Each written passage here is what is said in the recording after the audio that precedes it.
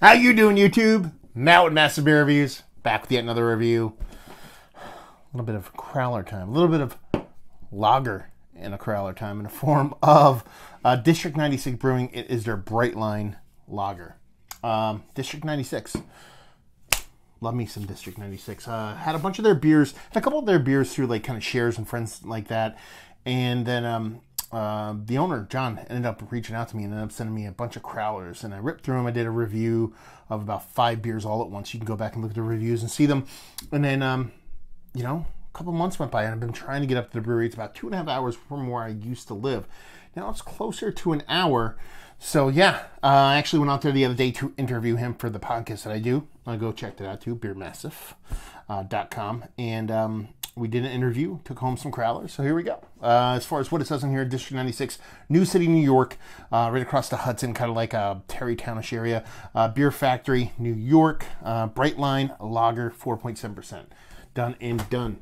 Lay-wise, it's a crowler, it's a can. I dig it. Here we go. So I'm getting a lot of poop about my dirty glass mafia as of late. Man, I've been trying to clean my glasses. I moved and it's even harder to clean them now at this new place. I just hand rinse this glass. I think I have some super hard water or something going on like that, because I clean this sucker like nobody's business.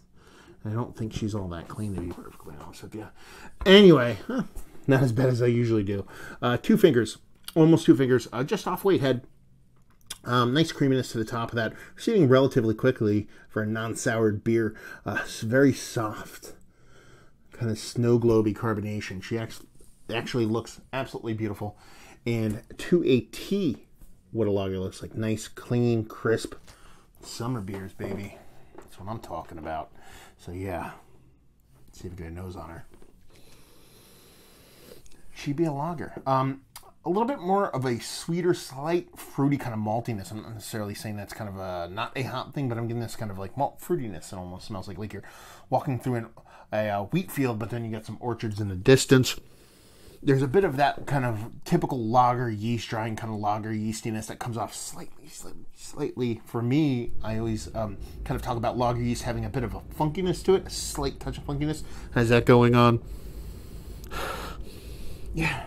I mean, like I said, there might be a little touch of a citrus or fruity vibe to the hop. That's what's lending me to believe there's that orchard thing going on. But yeah, smells crisp, clean, refreshing lager to a T. Let's dive in. Cheers.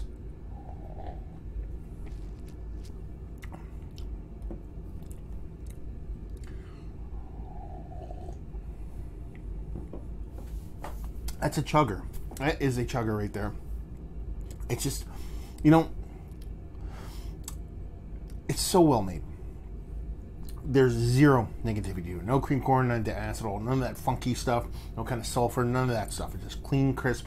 Get a nice, slightly crackery kind of malt to it, a bit of sweetness to it, a little bit of that kind of dry lager yeastiness, and on top of that, what I perceive is just the ever so slightest bit of fruity hop. I mean, it's so subtle, but it tastes like it has a little bit more going on than your typical kind of just utilitarian hop.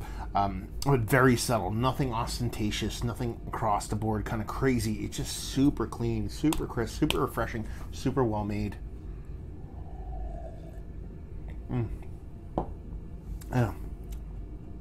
It's just tasty. Tasty. This is a chugger beer. This is your summer beer. This is, 4.7%. Listen, this is the stuff that I would love. Well, I almost dropped the crowler there. I love to drink on the regular. This would be like a kegerator beer for me. If I had a kegerator in my house, which would be infinitely dangerous. But it's in a different world as in some of the other beers which I gush over at 4.5 or sub 5%, like Photons of the world. Some of the, what was that? There's I think Baby Elephant, maybe not Baby Elephant. What's the one I'm thinking of? Might be from Russian Duck. Baby Genius, I know from Swish. Those kind of beers that are absolutely fucking fantastic and they're sub 5%. But those are kind of like you're packing a big hazy New England style IPA in a small package. This, what you're getting is old school creaminess, old school deliciousness, old school well-madeness.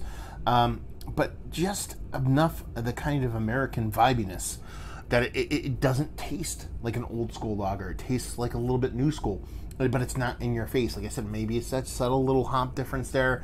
Maybe it's the way the malt is a little bit creamy, a little bit richer, almost virgin on a cream ale kind of vibe. I don't know, but what I know is I like it. I want to drink a bunch of it, and a good thing it came in a crowler. So let's talk about it. Is this one of the better lagers I've had as of late? Yes. Just chuggable, drinkable, delicious, well-made, clean, and crisp, refreshing. Exactly what you want from a lager. Value and availability. You know, it's essentially brewery-only scenes, a little bit of they pop into the city with some kegs and stuff like that. So, you know, your mileage may vary as far as where you can get this, but, you know, it's a lager. It's not going to kill you price point-wise, even if you get to the brewery, leave you with, if you like what we like this, if you like lagers. Not to be so on the nose. If you're a Bud drinker, or if you're a new school beer drinker who wants to know what all the brewers drink, or if you're, for lack of a better term, like me, you've made the journey from Blondes to Minsk. Oh man, did I just do a Rochelle thing? Anyway, I actually never even seen the movie or play or whatever you want to call it. It's no Seinfeld. Anyway, if you've made that journey and you've covered the game of the beers, and you get to the point where, you know, you've circled back to where, you know, drinking beer is enjoyable in and of itself. Well, the beer has to be good. There's also a bit of purpose behind it outside of the actual fluid itself. It's worth giving a whirl. So there you go. Another review in the books down there if you want to talk about it. Type Massive Beers into Google to find me doing the social media stuff. A lot of stuff outside of this. Type in Beer Massive, Massif, into Google or your favorite podcasting app. See me doing a podcasting thing, brewer interviews with John here from District 96 and a bunch of other brewers. And there you go. So hopefully you guys enjoyed our review. Hopefully enjoying a nice little lager right now. And hope we'll see you next time. Cheers.